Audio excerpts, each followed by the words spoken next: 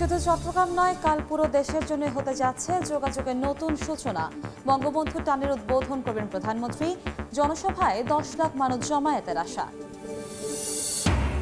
রাজধানীর মহাখালীর খাজা টাওয়ারে আগুনে ক্ষতিগ্রস্ত টেলিকম হাব, ব্রডব্যান্ড ইন্টারনেটে বড় ক্ষতি, 40% সেবা গ্রহীতা বিপাকে। শেয়ারের মতো বেচাকেনা হবে স্বর্ণ ও তুলা। দেশে প্রথমবার চট্টগ্রাম স্টক এক্সচেঞ্জে চালু হচ্ছে কমোডিটি এক্সচেঞ্জ, কমবে মধ্যস্থভোগীদের দৌরাত্ম্য।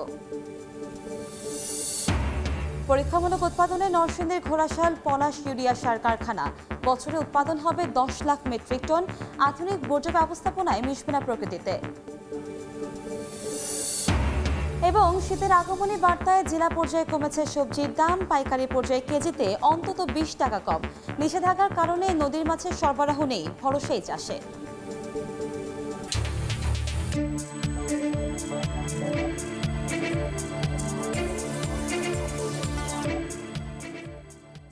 দেখছিলেন শিরোনাম। আমন্ত্রণ জানাচ্ছি দেশ ও দেশের বাইরের অর্থ বাণিজ্যের নানা খবর নিয়ে আমাদের নিয়মিত আয়োজন এ সময় বাণিজ্যে। আপনাদের সঙ্গে আছে আমি কনক আজাদ। চট্টগ্রামবাসী তো বটেই, পুরো দেশের জন্য যোগাযোগের নতুন যুগের সূচনা ঘটতে যাচ্ছে কর্ণফুলী নদীর তলদেশে নির্মিত বঙ্গবন্ধু টানেলের মাধ্যমে। কাল আনুষ্ঠানিকভাবে বহুল প্রতীক্ষিত এই মেগা স্ট্রাকচারটি উদ্বোধন করবেন প্রধানমন্ত্রী শেখ হাসিনা। সংশ্লিষ্টরা বলছেন, প্রকল্পটি পুরোপুরি সুফল দিতে পারলে আমূল বদলে যাবে বন্দর নগরীর যোগাযোগ নেটওয়ার্ক। হারুনুর রশিদ এবং সালাউদ্দিন লিয়ার ছবিতে চট্টগ্রাম থেকে আরও জানাচ্ছেন দেবাশিস রায়। পাখির চোখে দক্ষিণ এশিয়ার প্রথম টানেল, প্রথম কোনো স্থাপনা যা পুরো এই অঞ্চলেই একেবারেই নতুন। যুগ যুগান্তরের যে যোগাযোগ প্রতিবন্ধকতা ছিল বন্দর নগরী কেন্দ্র করে, শত বাধা আর অগণিত অনিশ্চয়তা জয় করে এখন আস্ত একটি সুড়ঙ্গ পথের মালিক হয়েছে বাংলাদেশ। প্রায় অর্ধযুগ ধরে নির্মাণযোগ্য চলার পর স্বপ্নের এই স্থাপনাটি এখন ব্যবহারের জন্য সম্পূর্ণ প্রস্তুত। চীনের কারিগরি ও আর্থিক সহায়তায় নির্মিত উপমহাদেশের প্রথম এই টানেলটি শনিবার জনগণের হাতে তুলে দেবেন প্রধানমন্ত্রী। শেষ সময়ের এমন ব্যস্ততা সেই ঐতিহাসিক উদ্বোধন ঘিরে। সংশ্লিষ্টরা বলছেন, পতেঙ্গা প্রান্তে উদ্বোধনী ফলক উন্মোচন শেষে সরকার প্রধান গাড়িবহর নিয়ে প্রবেশ করবেন টানেলে। ভিভিআইপি এই গাড়িবহর সেই প্রস্তুতি ঝালিয়ে নেয় নিখুঁতভাবে। এরপর 3.32 কিলোমিটারের সুড়ঙ্গ পথ গাড়িতে পাড়ি দিয়ে কর্ণফুলীর তলদেশ দিয়েই আনোয়ারা প্রান্তে যাবেন শেখ হাসিনা। সেখানে নিজ হাতে টোল পরিশোধেরও কথা রয়েছে তাঁর। আধুনিক এই যোগাযোগ অবকাঠামোটিকে এরই মধ্যে নিরাপত্তা দিতে শুরু করেছে বাংলাদেশ নৌবাহিনী। উদ্বোধন ঘিরে সেজে উঠেছে কর্ণফুলীর এপার ওপার। নদীর তলদেশে 4 লেন পার হয়ে পতেঙ্গা থেকে আনোয়ারায় যাওয়া সম্ভব হবে চোখের পলকেই। প্রায় 1.5 ঘন্টার মতো সময় লাগতো, সেক্ষেত্রে আমরা মাত্র 3 মিনিটে, আপনার 3 মিনিট 10 সেকেন্ডের মধ্যে আমরা এই টানেল দিয়ে আনোয়ারা প্রান্তে যে কেউ চট্টগ্রাম থেকে আসতে পারবে। এতে করে আমাদের অর্থনীতিতে এবং আমাদের যে প্রোডাক্টিভিটি সেটাতে অনেক এটা উন্নতি ঘটাবে। বাস ট্রাক যে কোনো কিছু নষ্ট হয়ে গেলে অথবা যদি আগুনও বা ধরে, তাহলে সেটা কিভাবে আমরা এটা সেভ করব সেটা আমরা মহড়াও দিয়েছি। সুতরাং এখানে টানেল ব্যবহারে কোনো সংশয়ের কোনো কারণ নেই। আপাতত কোনো 3 হুইলার, কোনো মোটরসাইকেল অথবা হাঁটাহাঁটি সাইকেল নিয়ে এখানে প্রবেশ করা যাবে না। শুধুমাত্র গাড়ির মধ্যে থাকা অবস্থায় আপনারা জার্নি করতে পারবেন। যুগান্তকারী এই প্রকল্পটির মাধ্যমে চীনের সাংহাই সিটির আদলে 1 সিটি 2 টাউন হিসেবে যেমন গড়ে উঠবে চট্টগ্রাম, তেমনি পরিবেশ রক্ষা করে গড়ে তোলা এই অতি গুরুত্বপূর্ণ স্থাপনাটি আঞ্চলিক যোগাযোগেও নতুন স্বাক্ষর রাখতে যাচ্ছে। টানেল নির্মাণের নির্বাচনী প্রতিশ্রুতি বাস্তবায়ন শেষে তা জনগণের কাছে হস্তান্তরের ঐতিহাসিক আনুষ্ঠানিকতা স্মরণীয় করে রাখতে আনোয়ারা প্রান্তে বড়সড় জনসভারও প্রস্তুতি নিয়েছে ক্ষমতাসীনরা। সেই সভায় নির্বাচন কেন্দ্রিক বার্তাও দিতে পারেন বঙ্গবন্ধু কন্যা। এই প্রথম দক্ষিণ এশিয়ায় কোনো যোগাযোগ অবকাঠামো তৈরি হলো যার নেতৃত্বে ছিল বাংলাদেশ। অন্যতম এই মেগা প্রকল্পটি সফলভাবে বাস্তবায়নের পর এটি এখন চালু হলে ওয়ান সিটি টু টাউনের আদলে যে ধারণার ওপর নতুন গতিশীল চট্টগ্রামের আশা করা হচ্ছে তা বাস্তবায়ন ঘটাবে এই বঙ্গবন্ধু টানেল। দেবাশিস রায়, সময় সংবাদ, বঙ্গবন্ধু টানেলের আনোয়ারা প্রান্ত, চট্টগ্রাম। বঙ্গবন্ধু টানেল উদ্বোধনের প্রস্তুতি খবর জানাতে এই মুহূর্তে আনোয়ারা প্রান্তে আছেন রিপোর্টার শফিকুল আলম এবং পতেঙ্গা প্রান্তে আছেন রিপোর্টার পার্থ প্রতিম বিশ্বাস। সরাসরি শুরুতেই যাচ্ছি শফিকের কাছে। এখন শুধু অপেক্ষা কর্ণফুলী জয়ের, অর্থাৎ কর্ণফুলীর তলদেশে বিস্ময়কর দক্ষিণ এশিয়ার যে প্রথম টানেল সেটি উদ্বোধনের পালা। আগামীকাল ভোর 9টার দিকে প্রধানমন্ত্রী শেখ হাসিনা উদ্বোধন করবেন সেই টানেল, বহুল কাঙ্ক্ষিত, যেটির নিয়ে অনেক সমালোচনা ছিল। সেই সব সমালোচনা পেছনে পেলে সেই স্বপ্নের টানেল আগামীকালে উদ্বোধন প্রধানমন্ত্রী শেখ হাসিনা। আমার পাশে যেটি দেখতে পাচ্ছেন এটি হচ্ছে সমাবেশ স্থল। এখানেই প্রধানমন্ত্রী আগামীকাল সমাবেশ করবেন এই মাঠে। আপনাকে জানিয়ে রাখি, টানেলের কারণে কিন্তু দক্ষিণ চট্টগ্রাম পুরো পাল্টে গেছে। এখানে আশেপাশে যে সড়ক, মহাসড়ক রয়েছে সেখানে অসংখ্য কলকারখানা গড়ে উঠেছে এবং বিভিন্ন শিল্প কারখানা গড়ে উঠেছে। চীনা ইকোনমিক জোন, সিউএফএল এবং ইপিজেড সহ কোরিয়ান ইপিজেড, বিভিন্ন ইপিজেড গড়ে উঠছে। পাশাপাশি এখানকার যে জায়গা জমি, অর্থাৎ মানুষের ভাগ্য পরিবর্তন হয়ে যাচ্ছে। এখানকার যেই জায়গাগুলো ছিল যেগুলো প্রতি কাঠা 5 লাখ 6 লাখ, সেগুলো কিন্তু 20 লাখ 30 লাখ টাকা পর্যন্ত গিয়ে পৌঁছেছে। অর্থাৎ এই এলাকা পুরো আমূল পরিবর্তন হচ্ছে, একেবারে পাল্টে যাচ্ছে অর্থনৈতিকভাবে। এই চট্টগ্রামের এই দক্ষিণ জেলার সেই টানেলকে ঘিরে যেই স্বপ্ন, সেই স্বপ্ন কিন্তু এখন বাস্তবে রূপ নিচ্ছে। এই মাঠে কিন্তু আগামীকাল প্রধানমন্ত্রী শেখ হাসিনা কিন্তু জাতির উদ্দেশ্যে ভাষণ দিবেন এবং এখানে বলা হচ্ছে প্রায় 10 লাখ মানুষের কিন্তু জমায়েত হবে। সেই সমাবেশকে ঘিরে কিন্তু শ্বাস রব নেতাকর্মীরা ব্যানার, পেস্টুন টাকাচ্ছেন এবং বিভিন্ন খণ্ড খণ্ড মিছিল নিয়ে কিন্তু এখন আসতে শুরু করেছে। বিভিন্ন আশেপাশে যেই 16টি যে সংসদীয় আসন রয়েছে সেই সংসদীয় আসন থেকে প্রায় 10 লাখ মানুষের জমায়েত হবে। তো যেটি বলতে পারি, এই অর্থনৈতিকভাবে পাল্টে যাবে এই দক্ষিণ চট্টগ্রাম, কারণ এই দক্ষিণ চট্টগ্রামকে বলা হচ্ছে অর্থনৈতিক হাব হবে এবং যে ইকোনমিক জোন হবে এবং পাশাপাশি যে জায়গাগুলো রয়েছে সেই জায়গাগুলো আশেপাশে বড় বড় বহুতল ভবন গড়ে উঠছে, বিভিন্ন মার্কেট গড়ে উঠছে, বিভিন্ন কলকারখানা গড়ে উঠছে এবং বলা হচ্ছে যে এই যে 10,000 কোটি টাকা যেই টানেলটি নির্মাণ করা হয়েছে সেটির যেই অর্থনৈতিকভাবে যেই দিক সেটি কিন্তু চট্টগ্রামের দক্ষিণ প্রান্ত, অর্থাৎ টানেলের আনোয়ারা প্রান্তে ঘিরে সে অর্থনৈতিকভাবে মানুষ স্বাবলম্বী হবে এবং সবচেয়ে বেশি আমূল পরিবর্তন করবে এই আনোয়ারাকে ঘিরে। তো এই ছিল আমার কাছে সর্বশেষ তথ্য। এখন চলে যাচ্ছি পতেঙ্গা প্রান্তে পার্থের কাছে। চীনের সাংহাইয়ের আদলে ওয়ান সিটি টু টাউন, এই ধারণাকে কেন্দ্র করেই কিন্তু বঙ্গবন্ধু শেখ মুজিবুর রহমান টানেল প্রস্তুত করা হয়েছিল। আগামীকাল সকালে এই টানেলের উদ্বোধন করবেন মাননীয় প্রধানমন্ত্রী শেখ হাসিনা এবং এই টানেলকে কেন্দ্র করে অর্থনৈতিক বিপ্লব সাধিত হয়েছে এবং হবে ভবিষ্যতে চট্টগ্রামে। আমরা এখন আছি পতেঙ্গা প্রান্তে। আসলে আমরা এই পতেঙ্গা প্রান্তে একসময় যে অবস্থা দেখেছিলাম, পতেঙ্গা প্রান্তের থেকে বে টার্মিনাল কিংবা আউটার যে রিং রোড পার্শ্ববর্তী এইসব জায়গায় একসময় 5-6 বছর আগে অনেক জায়গায় মানুষ আসতেও ভয় পেত, কিন্তু এই টানেলের কারণে এখানে বর্তমানে আমূল পরিবর্তন এসেছে। বিশেষ করে অর্থনৈতিক ক্ষেত্রে আমরা দেখছি পতেঙ্গা প্রান্তে বিভিন্ন জায়গায় কিন্তু আমরা দেখছি হোটেল, রেস্টুরেন্ট গড়ে উঠেছে। যেহেতু টানেলের পাশেই পতেঙ্গা সমুদ্র সৈকত, সেই কারণে পর্যটন ক্ষেত্রেও কিন্তু আমূল পরিবর্তন আসবে এবং আমরা জানি আউটার রিং রোডের পাশেই পতেঙ্গা এলাকায় বে টার্মিনাল হচ্ছে। আসলে টানেল দিয়ে গাড়ি বের হয়ে বে টার্মিনালের যে গাড়িগুলো আছে সেগুলো মালামাল নিয়ে কিন্তু আসলে টানেল দিয়ে বের হয়ে যাবে। তো সেক্ষেত্রে বলা যায় পুরো চট্টগ্রাম জুড়েই অর্থনৈতিকভাবে ব্যাপক বিপ্লব সাধিত হয়েছে এবং আনোয়ারা প্রান্তের কথা যদি বলি, সে আনোয়ারা প্রান্তে টানেল হওয়ার কারণে এখন জায়গার দাম অনেক বেড়ে গেছে। সেক্ষেত্রে পতেঙ্গা প্রান্তে আগে যে জায়গাগুলোর দাম ছিল গন্ডায় 2 লাখ বা 3 লাখ টাকা, সেই সব জায়গায় প্রায় 16 থেকে 17 গুণ বেড়ে 18 থেকে 20 লাখ টাকায় বর্তমানে বিক্রি হচ্ছে। এবং এই এলাকায় আমরা দেখেছি টানেল হওয়ার পরে বিভিন্ন ধরনের গাড়ি রাখার যে স্থান, কারণ টানেল দিয়ে বিভিন্ন ধরনের গাড়ি বের হয়ে আসবে পণ্য নিয়ে, সে কারণে ট্রাক স্ট্যান্ড কিংবা বাস স্ট্যান্ড কিন্তু গড়ে উঠেছে, বিভিন্ন ধরনের ডিপো গড়ে উঠেছে, বিভিন্ন ধরনের কলকারখানা, শিল্প প্রতিষ্ঠান গড়ে উঠছে। সেক্ষেত্রে বলা যায় টানেলের মাধ্যমে আমূল পরিবর্তন আসছে বন্দরনগরী চট্টগ্রামে। ভবিষ্যতের যে অর্থনৈতিক হাব এবং যোগাযোগের যে ব্যাপকতা, আগে যে সময় লাগতো টানেল কেন্দ্রিক, এখন টানেলের ব্যবহার করে সেই সময় কিন্তু অনেকটাই কমে আসবে। প্রায় 50 কিলোমিটার সময় বাঁচবে এবং সেক্ষেত্রে প্রায় 1.5 থেকে 2 ঘন্টা সময় কম খরচ করে চট্টগ্রাম থেকে ঢাকা হয়ে কক্সবাজারের উদ্দেশ্যে চলে যাওয়া যাবে এই টানেল ব্যবহার করে। সেক্ষেত্রে বলা যায় টানেলের কারণে ব্যাপক অর্থনৈতিক ও যোগাযোগের ক্ষেত্রে বৈপ্লবিক অগ্রগতি সাধিত হয়েছে। তো এই ছিল আমার কাছে এখনো পর্যন্ত পতেঙ্গা প্রান্ত থেকে এখানকার সর্বশেষ খবর।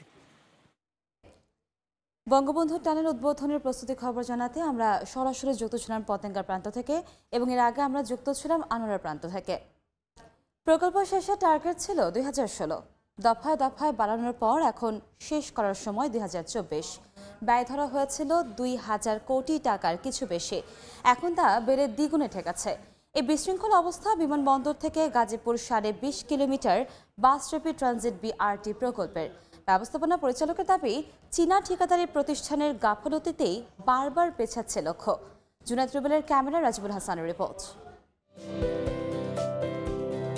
দৃশ্যমান হচ্ছে বাস র্যাপিড ট্রানজিট বিআরটি। রাজধানীর সঙ্গে নিরবিচ্ছিন্ন আধুনিক যোগাযোগের জন্য প্রস্তুত হচ্ছে 8 লেনের উন্নত এই মহাসড়ক ও ফ্লাইওভার, যেখানে সংরক্ষিত লেনে সরকারি গণপরিবহন ব্যবস্থার মাধ্যমে যাত্রীদের দ্রুত নিরাপদ স্থানে যাতায়াত নিশ্চিত করার পরিকল্পনা রয়েছে।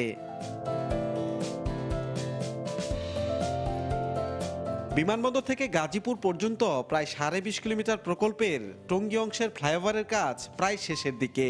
আর তুরাগ নদের উপর 10 লেন বিশিষ্ট সেতুর পূর্বাংশের কাজও চলছে জোরে সোরে। এরই মধ্যে নির্মাণ শেষে যান চলাচলের জন্য খুলে দেওয়া হয়েছে 5টি ফ্লাইওভার। তবে বাইপাস সড়কের উপর নির্ধারিত কাজ ধীর গতিতে চলায় কাটছে না দুর্ভোগ। অবশ্য অন্য সব স্থানে আগের তুলনায় সফলতা পাচ্ছেন যাত্রীরা। আধা ঘন্টা 40 মিনিটের মধ্যে আমরা গাজীপুর পৌঁছে যেতে পারি বা গাজীপুর থেকে উত্তরা চলে আসতে পারি। এটা আমাদের জন্য অনেক সহজ হয়েছে রাস্তাটা। দেখি কিছুদিন করে আবার 2-3 মাস নাই, আবার 1 মাস করে আবার 2-3 মাস নাই। এটা আমাদের রেয়ার সাইডের আমাদের অ্যাসফল্টের কাজ হয়েছে। অ্যাসফল্ট মানে হচ্ছে আপনার পিচ ঢালাইয়ের কাজটা সম্পূর্ণ হয়েছে। আর ঢাকা রোডে বেস্ট টাইপ 1-এর কাজ চলতেছে, মানে পাথরের ফিলিং। তো এটা শেষ হলে আমরা এখানে পিচ ঢালাই করে দিলে আমরা এটা ছেড়ে দেব।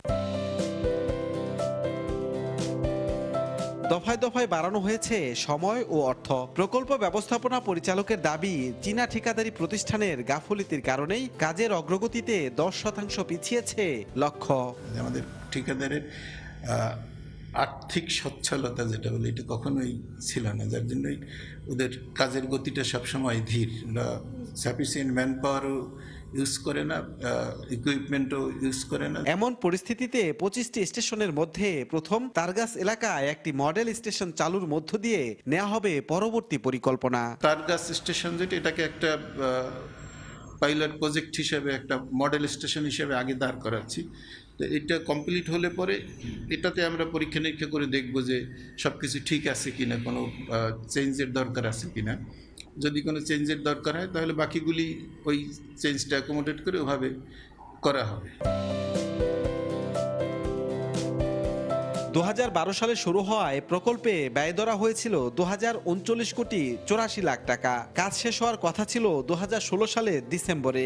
এখন শেষ সময় নির্ধারণ করা হয়েছে 2024 সালের ডিসেম্বর। আর ব্যয় বেড়ে দাঁড়িয়েছে 4268 কোটি 32 লাখ 43 হাজার টাকা।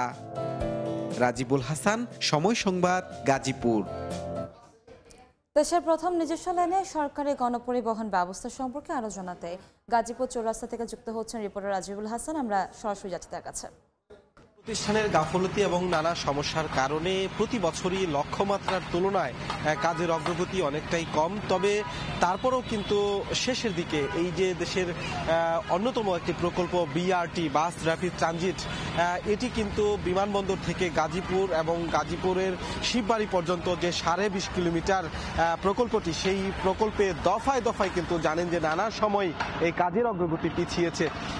এরপরও এই সময় এসে সামনে জাতীয় নির্বাচন এবং সবকিছু মাথায় নিয়ে কিন্তু গত এক বছর খুবই পুরোদমে এই প্রকল্পের কাজ চলেছে। এখন এই মুহূর্তে বেশ কয়েকটি ফ্লাইওভার খুলে দেওয়া হয়েছে, বিশেষ করে টঙ্গী তুরাগ নদীর উপরে যে বড় ফ্লাইওভারটি খুলে দেওয়া হয়েছে, এরপর আরও কয়েকটি ফ্লাইওভার খুলে দেওয়ায় মানুষ কিন্তু কিছুটা সফলতা পেতে শুরু করেছে এবং পুরোপুরি আসলে কাজ কখন শেষ হবে সেই লক্ষ্যমাত্রা আসলে কতটুকু সেই বিষয় নিয়েও আমরা ব্যবস্থাপনা পরিচালকের সঙ্গে কথা বলেছিলাম। তিনি বলেছেন যে এবারের বছরের যে লক্ষ্যমাত্রা সর্বশেষ যে আপডেট তার কাছে রয়েছে, তিনি বলেছেন সেখান থেকেও 10% পিছিয়ে রয়েছেন তারা। এই অবস্থায় আপনাদের দেখাচ্ছি এটি হচ্ছে গাজীপুর চৌরাস্তার ফ্লাইওভার এবং এটি একটি জটিল নকশার মধ্য দিয়ে করা হয়েছিল এবং যে কারণে ব্যবস্থাপনা পরিচালকের দাবি যে ময়মনসিংহমুখী যে লেন রয়েছে অর্থাৎ সেখানে কয়েকটি স্তরে লেন হবে এবং এই কারণে নকশাগত কিছু জটিলতার কারণে ময়মনসিংহের দিকে যে লেনটি নেমে গেল সেইখানে কাজ করা সম্ভব হচ্ছে না। কিন্তু জয়দেবপুরের দিকে যে লেনটি আপনারা স্ক্রিনে দেখতে পাচ্ছেন সেটির কিন্তু উপরের অংশের পিচও ঢালাই হয়ে গিয়েছে এবং বলা হয়েছিল যে চলতি যে মাস এই মাসেই আসলে এটি উদ্বোধন করার কথা ছিল, কিন্তু এখানেও তারা ব্যর্থ হয়েছে যে এ মাসে আসলে এটি উদ্বোধন করা সম্ভব হবে না, তবে আগামী মাসের শেষের দিকে এটি উদ্বোধন করা যেতে পারে। এই যে একটি ফ্লাইওভার, এই ফ্লাইওভারের অংশটি ঢাকা থেকে এসে অর্থাৎ নেমে গেল জয়দেবপুর অভিমুখী এবং জয়দেবপুর থেকে যানবাহন এই রাস্তা দিয়ে উঠে ঢাকার দিকে চলে যেতে পারবে এবং ঢাকা থেকে যেসব যানবাহন আসবে সেই সকল যানবাহন আসলে কিন্তু এখানে এসে নেমে যাবে। এই পরিস্থিতিতে বলতেই পারি যে এই যে এই ফ্লাইওভারের মধ্যে 6টি আসলে জয়েন্ট রয়েছে এবং এই 6টি অংশের জয়েন্টের মধ্যে একটি জয়েন্ট গতকালকে দেওয়া হয়েছে এবং এখন পর্যন্ত কিন্তু 5টি রয়েছে। এই 5টি দেওয়ার পরপরই কিন্তু বলা যেতে পারে যে আসলে উপরের অংশের কিছু সাজসজ্জার কাজের পরপর কিন্তু জয়দেবপুরের যে ফ্লাইওভার সেটি মুখে খুলে দেওয়া সম্ভব হবে। তো বিআরটি প্রকল্পের কাজ অনেকটা শেষের দিকে, মানুষ কিছুটা হলেও সফলতা পেতে শুরু করেছে। তো এই ছিল আমার কাছ থেকে থাকা সবশেষ তথ্য। আমরা সরাসরি যুক্ত ছিলাম গাজীপুর চৌরাস্তা থেকে। সড়ক পথের পর বাণিজ্যিক ট্রেন পথ চালুতে পূর্ণতা পাচ্ছে পদ্মা সেতু। ঢাকা ভাঙা রুটে ট্রেন চলবে 1 নভেম্বর, এজন্য চলছে চূড়ান্ত পরীক্ষা। নাসিরুদ্দিন উজ্জ্বলের রিপোর্ট, ছবি তুলেছেন আবু সাইদ। ঢাকা থেকে ভাঙা পর্যন্ত 82 কিলোমিটারে প্রথমবারের মতো বাণিজ্যিক ট্রেন চলাচল শুরু হচ্ছে 1 নভেম্বর। তাই রেলের রীতি অনুযায়ী পুরো রেল অবকাঠামোর চূড়ান্ত পর্যায়ের পরীক্ষা নিরীক্ষা চলছে। দেশের অত্যাধুনিক রেলপথের নাম ঢাকা ভাঙা। রাজধানীর শ্যামপুর থেকে রেলপথটি উড়াল দিয়ে নারায়ণগঞ্জের আলীগঞ্জ হয়ে বুড়িগঙ্গা রেল সেতু কেরানীগঞ্জের পানগাঁও অতিক্রম করে। প্রায় 17 কিলোমিটার দীর্ঘ উড়াল পথ মুন্সিগঞ্জের সিরাজদিখানের কুচিয়ামোড়া পর্যন্ত। এরপর বঙ্গবন্ধু এক্সপ্রেসওয়ের সেতুর নিচ দিয়ে নিমতলা এবং শ্রীনগর ও মাওয়া হয়ে পদ্মা সেতুর সাথে যুক্ত হয়। সড়ক পথের পর বাণিজ্যিক ট্রেন পথ চালুতে পূর্ণতা পাচ্ছে পদ্মা সেতু। কিছু কাজ আমাদের বাকি আছে, যেটা আশা করি আমরা এই বছরের শেষ নাগাদ আমরা আরও 2টো স্টেশন নিমতলা এবং শ্রীনগর এটা আমাদের কার্যক্রম করতে আমরা সক্ষম হব। বাণিজ্যিক ট্রেন চালুর জন্য নতুন স্টেশনে স্টেশন মাস্টার নিয়োগ সহ ভাড়া ও টাইম শিডিউলও চূড়ান্ত। এখন যাত্রী পরিবহনের মাধ্যমে আমাদের এটা যে বাণিজ্যিক যে কার্যক্রম সেটা শুরু হবে এবং পরবর্তীতে আমরা আশা করি এখানে যে আমাদের মালবাহী ট্রেনগুলো চলবে। আশা করি 1 তারিখ থেকে সুন্দরবন ট্রেনের চলাচলের মাধ্যমে ঢাকা ভাঙা অংশে বাণিজ্যিকভাবে ট্রেন চলাচলের শুভ সূচনা হবে। যশোর পর্যন্ত 172 কিলোমিটার দীর্ঘ পদ্মা রেল সংযোগ প্রকল্পে খরচ হয়েছে প্রায় 39,246 কোটি 79 লাখ টাকা।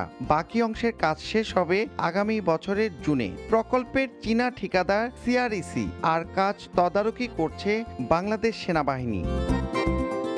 নাসিরুদ্দিন উজ্জ্বল, সময় সংবাদ, মুন্সিগঞ্জ। 28টি দেশে নৌবাহিনী কর্মকর্তারা জাহাজে করে পদ্মা সেতু পরিদর্শন করছেন। এ বিষয়ে বিস্তারিত জানাতে সেখান থেকে সরাসরি যুক্ত হচ্ছেন রিপোর্টার নাসিরুদ্দিন উজ্জ্বল। যাচ্ছি তার কাছে।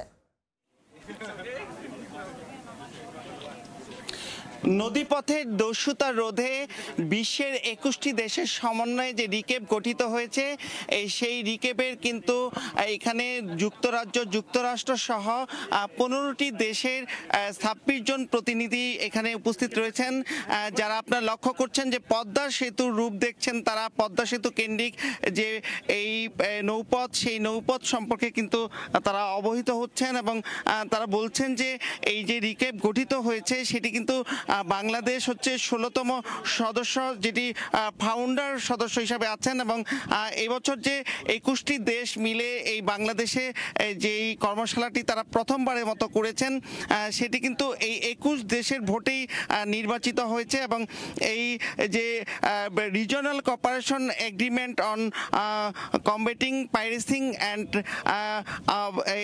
এই যে অ্যাগনেস্ট শিপ ইন এশিয়া, যেটি ক্যাপাসিটি বিল্ডিং ওয়ার্কশপ করছেন, এই ক্যাপাসিটি বিল্ডিং ওয়ার্কশপটি ঘিরে কিন্তু আজকের এই যে নৌ ভ্রমণ এবং তারা যে বাংলাদেশের যে উন্নয়নের একটি মাইল ফলকে রয়েছে এবং নদীকে সুরক্ষা করে যে এই দেশ উন্নয়নে এগিয়ে যাচ্ছে সেটি দেখানোর জন্যই কিন্তু এখানে নিয়ে আসা হয়েছে এবং নৌ পরিবহন অধিদপ্তরের মহাপরিচালক কমোডর মোহাম্মদ মাকসুদ আলম কিন্তু এই টিমের নেতৃত্ব দিচ্ছেন এবং এখানকার যে কৃষ্ণস্বামী নটরঞ্জন, যিনি ভারতের কোস্টগার্ডের মহাপরিচালক ছিলেন, তিনি কিন্তু রিকেবের নির্বাহী পরিচালক, তিনি এই টিমে রয়েছেন। এছাড়া যে দেশগুলো এখানে অংশগ্রহণ করছে তার মধ্যে কিন্তু চীনের প্রতিনিধিরা রয়েছেন, মালয়েশিয়ার ইন্দোনেশিয়ার প্রতিনিধিরা রয়েছেন, সিঙ্গাপুরের প্রতিনিধিরা রয়েছেন এবং এখানকার যারা প্রতিনিধি রয়েছেন তারা বলছিলেন যে 2000 সালে কিন্তু জাপানের একটি জাহাজ কিন্তু নৌদস্যুদের কবলে পড়ে এবং এই যে ব্যবসা বাণিজ্য নানা ক্ষেত্রে যে চ্যালেঞ্জ তৈরি হয় তখনই কিন্তু এই সংগঠনটির উদ্যোগ তারা গ্রহণ করেন এবং যেই দেশে নদী রয়েছে এবং জাহাজ রয়েছে সেই দেশের সকলে সম্মিলিতভাবে কিন্তু এই সংগঠনটি করেছেন এবং বাংলাদেশে একটি নতুন মাইল ফলক রচিত হলো। এই ছিল আমার কাছে এই পদ্মা সেতু ঘুরে দেখা সম্পর্কে সবশেষ। আমরা সরাসরি যুক্ত ছিলাম মুন্সিগঞ্জ থেকে। রাজধানী নয়াপল্টনে বিএনপির কেন্দ্রীয় কার্যালয়ের সংবাদ সম্মেলনে বক্তব্য রাখছেন দলটির মহাসচিব মির্জা ফখরুল ইসলাম আলমগীর। সরাসরি যাচ্ছে সেখানে। নির্বাচন করা সেই দাবিতে আমরা আগামী 28 অক্টোবর আগামীকাল আমরা একটি মহাসমাবেশ দেখেছি। এই মহাসমাবেশের উদ্দেশ্যই হচ্ছে যে সরকারকে এটা চাপ দেওয়া এবং বাধ্য করার চেষ্টা করার যে সরকার যেন তার সম্বিত ফিরে পায়, শুভবুদ্ধির উদয় হয় এবং তারা এই দাবিটা মেনে নিয়ে, এক দফার দাবি মেনে নিয়ে তারা একটা নিরপেক্ষ নির্দলীয় সরকারের কাছে ক্ষমতা হস্তান্তর করে একটা নির্বাচনের অনুকূল পরিবেশ সৃষ্টি করে। সবচেয়ে বড় কথা হচ্ছে যে নির্বাচনের কোনো অনুকূল পরিবেশ নেই। এই কথা গতকাল আপনার নির্বাচন কমিশন যারা আছেন তারাও স্বীকার করেছেন যেখানে কোনো নির্বাচনের অনুকূল পরিবেশ নেই। কিন্তু তারপরেও যেহেতু তারা সরকারের বসংবদ, সেই কারণে তারা আবারও বলেছেন যে তারপরেও তাদেরকে নির্বাচন করতে হবে। প্রশ্ন হচ্ছে সমগ্র জাতি যেখানে চাচ্ছে যে একটি নতুন একটা নির্বাচন কমিশনের মাধ্যমে সমগ্র জাতি যেখানে চাচ্ছে যে একটা এই সরকারকে বিদায় করে একটা নিরপেক্ষ তত্ত্বাবধায়ক সরকার অধীনে নির্বাচন, মূল বিষয়টা হচ্ছে যে একটা নিরপেক্ষ নির্বাচনের জন্য একটি নিরপেক্ষ নির্দলীয় সরকার প্রয়োজন। তা না হলে এখানে কখনোই নির্বাচন সুষ্ঠু হতে পারে না। তার অতীতের পুরো বিষয়গুলো আমরা জানি, সেগুলো আমি রিপিট করতে চাই না। এমনকি আপনার কিছুদিন আগেও ঢাকায় যে আপনার বাই ইলেকশন হলো সেখানেও দেখেছেন যে আপনার জনগণের 2% জনগণ সেখানে ভোট দিতে যায়নি, ভোটাররা ভোট দিতে যায়নি। আজকে কি দুঃখের কথা যে আমাদের দেশে যারা 18 বছর পার হয়েছে আজ থেকে 10 বছর আগে, তারা কিন্তু আজ পর্যন্ত কোনো ভোট দিতে পারেনি। তারা এদের সংখ্যা কিন্তু 2 কোটির কম না। আজকে দেশের মানুষ যখন তার রাইট ভোটের অধিকার প্রয়োগ করতে পারে না, তখন একটা দেশে কি করে আবার একটা নির্বাচন হতে পারে এটা কারোর কাছেই বোধগম্য নয়। উদ্দেশ্য একটাই যে যেমন করে হোক আবারও একটি 14-র মতো অথবা 18-র মতো একটা নির্বাচন অনুষ্ঠান করে আবারও 2024 যে নির্বাচন হবে সেই নির্বাচনে তারা জোর করে ক্ষমতায় চলে আসবে। সেটাই হচ্ছে তাদের মূল উদ্দেশ্য। এই দেশের জনগণ এই দেশে এই ধরনের নির্বাচন মেনে নেবে না বলেই কিন্তু আজকে যে আন্দোলন শুরু হয়েছে। আমরা দেখেন যে আন্দোলন ইতিমধ্যে আমাদের অন্তত 22 জন নেতাকর্মী প্রাণ হারিয়েছে। প্রতিদিন সরকারের দমন নির্যাতন বেরিয়ে পড়েছে। একদিকে শেখ হাসিনা ব্রাসেলসে বলছেন যে অত্যন্ত সুন্দর নির্বাচন হবে, আমরা সেই নির্বাচনের অনুকূল পরিবেশ তৈরি করছি। অন্যদিকে প্রতি রাত্রে আমাদের নেতা কর্মীদের বাড়িতে বাড়িতে রেইড হচ্ছে, গ্রেফতার করা হচ্ছে, এবং সবচেয়ে মারাত্মক ব্যাপার যে বিচার বিভাগকে তারা ব্যবহার করে বিচারকদের দিয়ে আমাদের নেতা কর্মীদেরকে সাজা দিয়ে দিচ্ছে, কনভিকশন দিয়ে দিচ্ছে। এবং আপনারা জানেন যে একটা আইন এরাই জোর করে পাশ করিয়েছে যে 2 বছরের আপনার আইনও নয়, এটা একটা আপনার বলতে গেলে একজন বিচারকের রায়ের পর্যবেক্ষণ। সেখানে বলা হয়েছে 2 বছর সাজা হয়ে গেলে সেটা যদি আপিল করে তারও সেটা 2 বছর সাজায় সে নির্বাচন করতে পারবে না।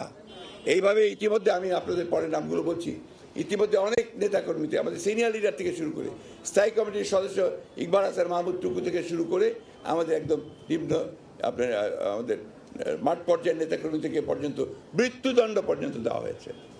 এই যে ভয়াবহ একটা দমন নীতি, ভয়াবহভাবে আপনার নিয়ন্ত্রণ করে নিয়ে আসা, সেই নিয়ন্ত্রণের অধীনে নির্বাচন করতে বলা, এটা হাস্যকর ছাড়া কিছুই নয়, প্রহসন ছাড়া কিছু নয়, তামাশা ছাড়া কিছুই নয়। সুতরাং আমাদের কথা খুব স্পষ্ট যে এই দেশের মানুষ একটা নিরপেক্ষ নির্দলীয় সরকারের অধীনে ছাড়া কোনো নির্বাচন মেনে নেবে না, এটা খুব পরিষ্কার। তাই আমরা আজকে আবার রিপিট করতে চাই, পুনরাবৃত্তি করতে চাই যে আমাদের আগামীকালের যে মহাসমাবেশ আছে, এই মহাসমাবেশ সম্পূর্ণ শান্তিপূর্ণভাবে আমরা অনুষ্ঠান করতে চাই। এই মহাসমাবেশকে কেন্দ্র করে ইতিমধ্যে বহু মানুষকে গ্রেপ্তার করা হয়েছে, নেতাকর্মীকে গ্রেপ্তার করা হয়েছে, সাজা দেওয়া হয়েছে। আমরা এই অবিলম্বে তাদেরকে মুক্তি এবং তাদের মামলা প্রত্যাহার করার দাবি জানাচ্ছি। আমি আপনাদেরকে জাস্ট একটু ধারণা দিতে চাই যে ডাকসুর সাবেক জিএস ও বিএনপির যুগ্ম মহাসচিব খায়রুল কবির খোকনকে তার ভাইয়ের বাসা থেকে তাকে আপনার অ্যারেস্ট করা হয়। তাকে গত রাত্রে আমাদের কামরুজ্জামান রতন সাহেবকে না পেয়ে, তার বাসাকে না পেয়ে তার ভাইকে তুলে নিয়ে গেছে। আমাদের ঢাকা মহানগরের উত্তরের যুক্ত আক্তার তাকে গ্রেফতার করা হয়েছে। নয়াপল্টনে বক্তব্য রাখছেন মহাসচিব মির্জা ফখরুল ইসলাম আলমগীর। আমরা সরাসরি যুক্ত ছিলাম সেখানে। দেশে শেয়ারের মতো বেচাকেনা হবে স্বর্ণ ও তুলা। সেজন্য প্রথমবার চট্টগ্রাম স্টক এক্সচেঞ্জে চালু হচ্ছে কমোডিটি এক্সচেঞ্জ। বিএসইসি বলছে এই মাধ্যমে পণ্য বেচাকেনা হবে ভার্চুয়ালি। এতে কমবে মধ্যস্থভোগীদের দৌরাত্ম্য, ন্যায্য মূল্য পাবেন উৎপাদকরাও। শুভ খানের রিপোর্ট। সাম্প্রতিক সময়ে দেশের পণ্য বাজারে আকাশচুম্বী দামের নেপথ্যে বারবার উঠে আসছে মধ্যস্বত্বভোগীর দৌরাত্ম্য কিংবা সিন্ডিকেটের কারসাজি। এতে ভোক্তার পকেট ফাঁকা হচ্ছে ঠিকই, কিন্তু ন্যায্য দাম পাচ্ছেন না উৎপাদকরা।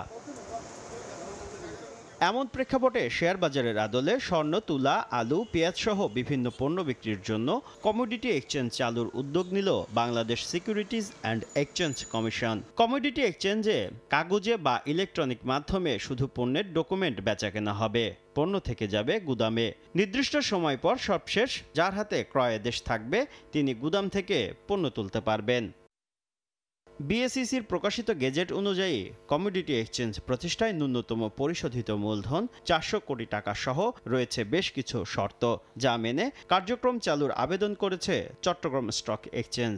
বিএসইসি বলছে শিগগিরই সিএসইকে দেয়া হবে চূড়ান্ত লাইসেন্স। কমিশন নীতিগতভাবে সিদ্ধান্ত নিয়েছে যে চিটাং স্টক এক্সচেঞ্জকে কমোডিটি এক্সচেঞ্জের নিবন্ধন প্রদান করা হবে। আর আগামী বছর স্বর্ণ ও তুলা বিক্রির মাধ্যমে চালু হচ্ছে দেশের প্রথম কমোডিটি এক্সচেঞ্জ। কমোডিটি এক্সচেঞ্জের মাধ্যমে গোল্ডে যদি ইনভেস্ট করে, তো বাংলাদেশের মানুষের যারা ইনভেস্ট করবে 100% সিকিউর বিজনেস। এখানে কোনো মানুষের হয়রানি হওয়ার, লস করার কোনো সুযোগ নেই। শেয়ার বাজারের মতো কমোডিটি এক্সচেঞ্জেও অনুমোদিত ব্রোকারের মাধ্যমে পণ্য বেচাকেনা করতে পারবেন ক্রেতা বিক্রেতারা। উভয়ের থাকতে হবে আলাদা অ্যাকাউন্ট। এই প্ল্যাটফর্মে কেউ পণ্য মূল্যে কারসাজি করলে থাকছে আর্থিক জরিমানা, এমনকি বাতিল হতে পারে লাইসেন্সও। মিনিমাম জরিমানা 1 লাখ, ম্যাক্সিমাম আনলিমিটেড আর কি। আর্থিক জরিমানা প্লাস আপনার যে ইন্টারমিডিয়ারি করছে তার ট্রেড সাসপেন্ড, তার লাইসেন্স বাতিল। এখানে এই রুলসে কমিশনকে এবং এক্সচেঞ্জকে আরো এম্পাওয়ার করা হয়েছে। বিএসইসি বলছে প্রাথমিকভাবে স্বর্ণ ও তুলা বিক্রি হলেও ভবিষ্যতে কমোডিটি এক্সচেঞ্জে পাওয়া যাবে আলু, পেঁয়াজ সহ অন্যান্য নিত্যপণ্য। শুভ খান, সময় সংবাদ, ঢাকা। মাছ ধরায় নিষেধাজ্ঞা চলমান থাকায় নারায়ণগঞ্জে কমেছে সব প্রজাতির মাছের সরবরাহ। এতে সপ্তাহ ব্যবধানে 100 থেকে 200 টাকা পর্যন্ত বেড়েছে দাম। তবে স্বস্তি মানিকগঞ্জের সবজির বাজারে। শীতের আগাম জাতের সবজির সরবরাহ বাড়ায় কেজি প্রতি কমেছে 20 থেকে 25 টাকা পর্যন্ত। গত 2 সপ্তাহ ধরে নারায়ণগঞ্জে কমেছে মাছ বেচাকেনা। শুক্রবার সরকারি ছুটির দিনে শীতলক্ষ্যা নদীর 3 নম্বর ঘাটের মাছের আড়তে ক্রেতার সংখ্যা ছিল তুলনামূলক কম। সপ্তাহের ব্যবধানে ছোট বড় সব ধরনের মাছের দাম কেজি প্রতি 100 থেকে 150 টাকা বেড়ে যাওয়ায় অসন্তোষ ক্রেতারা। মাছের বাড়তি দাম শুনে ফেরত যাচ্ছেন অনেকে। সব মাছই আমরা কেজিতে বাইরে গেছে 200 টাকা থেকে 300 টাকা কেজিতে বাইরে গেছে। সাধারণ মানুষের চলাফেরা অনেক কঠিন হয়ে গেছে। এত বেশি যেটা গরিব মানুষ কেনার মতো কোনো ক্রয় ক্ষমতা নাই। ব্যবসায়ীরা জানান গত 12 অক্টোবর থেকে নদী ও সাগরে চলমান অভিযানের কারণে দেশীয় মাছের সরবরাহ নেই। ভারত ও মিয়ানমার থেকে আমদানি আর চাষ করা মাছই মোকাম থেকে বাজারে আনা হচ্ছে। ইলিশ মাছ না থাকাতে আর অন্যান্য মাছের দাম বাড়তি। মাছ কিনা তো বেশি, দামও বেশি ব্যস্ত হয়ে 2 তারিখের পরে খুলবো, তারপরে মাছের দাম একটু কমবো। চিংড়ি আছে 1200 টাকা করে, কাতলা আছে 450, বোয়াল আছে মনে করেন আপনার 450। এদিকে কিছুটা স্বস্তি দেখা দিয়েছে মানিকগঞ্জের সবজির বাজারে। জেলার জাগিরবন্দর আড়তে বাড়তে শুরু করেছে শীতের আগাম জাতের সবজির সরবরাহ। পাওয়া যাচ্ছে ফুলকপি, মূলা, করলা, বাঁধাকপি, লাউ সহ বিভিন্ন জাতের শীতকালীন সবজি। সপ্তাহের ব্যবধানে প্রতি কেজি সবজিতে দর কমেছে 20 থেকে 25 টাকা পর্যন্ত। সবজির দাম একটু কমই, আর একটু কমলে সবারই সুবিধা হয়। বেগুন আচার হলো 100 টাকা কেজি, 80 টাকা কেজি, এখন 40 টাকা 50 টাকা। কপি আচার 100 টাকা হয়ে গেছে 30-40 টাকা কেজি। সব তরিতরকারির দামই কমতেছে। ঢাকা আরিচা মহাসড়কের পাশের এই আড়তে প্রতিদিন 2 সহস্রাধিক পাইকার ও 171 জন আড়তদারের মাধ্যমে 70 থেকে 80 লাখ টাকার সবজি বেচা কেনা হয়। ওমর ফারুক, সময় সংবাদ। পাবনার রূপপুর পারমাণবিক বিদ্যুৎ কেন্দ্রের প্রথম ইউনিটের জন্য ইউরেনিয়ামের 5ম চালান প্রকল্প এলাকায় পৌঁছেছে। সকাল 9:35 রূপপুর পারমাণবিক প্রকল্প এলাকায় প্রবেশ করে ইউরেনিয়াম বহনকারী গাড়ি। সর্বোচ্চ নিরাপত্তায় আমদানিকৃত এই পারমাণবিক জ্বালানি সড়ক পথে নেওয়া হয় রূপপুরে। ইউরেনিয়াম আশাকে কেন্দ্র করে ভোর 5টা থেকে সকাল 10টা পর্যন্ত ঢাকা থেকে প্রকল্প এলাকার রূপপুর পর্যন্ত মহাসড়কে যান চলাচল বন্ধ ছিল। তবে ইউরেনিয়ামের চালান প্রকল্প এলাকায় প্রবেশ করলে যান চলাচল স্বাভাবিক করা হয়। বর্ধিত কর হার টেলিকম শিল্পের জন্য ভালো নয় বলে মন্তব্য করেছেন মোবাইল সেবাদাতা প্রতিষ্ঠান রবির প্রধান নির্বাহী কর্মকর্তা রাজীব শেঠে। গতকাল সংবাদ সম্মেলনে বছরের তৃতীয় প্রান্তিকে 2543 কোটি 50 লাখ টাকা আয়ের কথা জানিয়েছে প্রতিষ্ঠানটি। এর মধ্যে রাষ্ট্রীয় কোষাগারে জমা দিয়েছে 16,363 কোটি 60 লাখ টাকা। 3 দিন, 7 দিন এবং 15 দিন মেয়াদী ডাটা প্যাক বন্ধে অর্থনৈতিকভাবে খুব একটা প্রভাব পড়বে না বলে মনে করে রবি। যদিও গ্রাহকের চাহিদা অনুযায়ী ডাটা প্যাক সরবরাহ করা যাচ্ছে না বলে স্বীকার করেছেন প্রতিষ্ঠানটির কর্মকর্তা। এ পর্যায়ে শীর্ষ সংবাদগুলো জানিয়ে দিচ্ছে আরেকবার।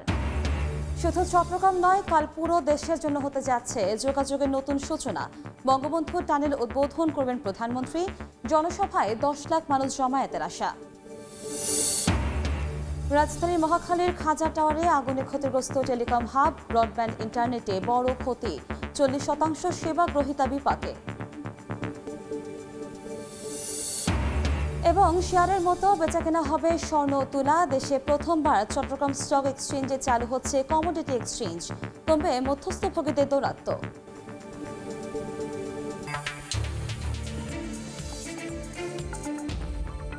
এ ছিল এই সময় বাণিজ্যে।